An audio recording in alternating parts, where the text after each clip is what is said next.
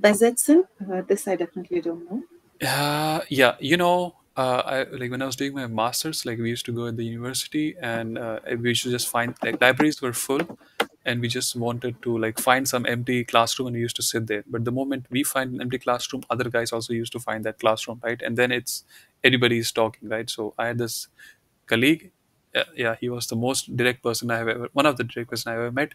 He used to just like take a paper. Once we enter the room, take a paper and just write bezets and just post it outside the room. Then no one used to come. What does bezets mean? It's full? Yeah, occupied. So Okay, besetzen means to occupied. occupy. Like besetz is an adjective. It means occupied. Besetzen is a verb. So lass uns das besetzen. Let's just occupy that. This is what Okay. like Britishers thought when they came to India. Yeah. Good one. Yeah. Thank you. How's